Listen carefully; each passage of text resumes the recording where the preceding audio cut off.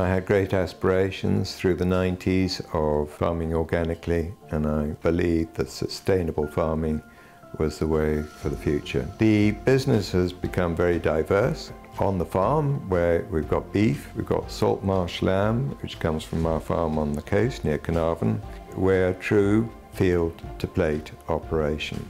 Being in this part of North Wales is really important. The whole environment in Wales, I think, is conducive to producing quality animals. Here we're producing a very healthy meat. It's low in fat, high in essential vitamins and minerals, clear of any toxins, any antibiotics. I think we are supplying a product that is here to stay for the future.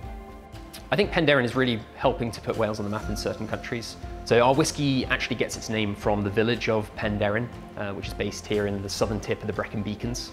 And really the founders chose this site for the water. There's a lot of limestone, natural limestone in this part of the Brecon Beacons that water takes a long time to filter through, and that gives us a really pure base for making the whisky. Very, very humble beginnings really, to where it is now as kind of a big global brand. I think the audience for Penderyn, what they really like about our whiskies is that they're very different from Scotch whiskies, from Irish whiskies. Penderyn has been described as this sort of sunshine whisky. It's very delicate and light style of whisky that's very soft and smooth, and something uniquely Welsh, and I think that's what people are really drawn to. We're the only company in the world that is maturing cheddar 300 feet below ground in a coal mine.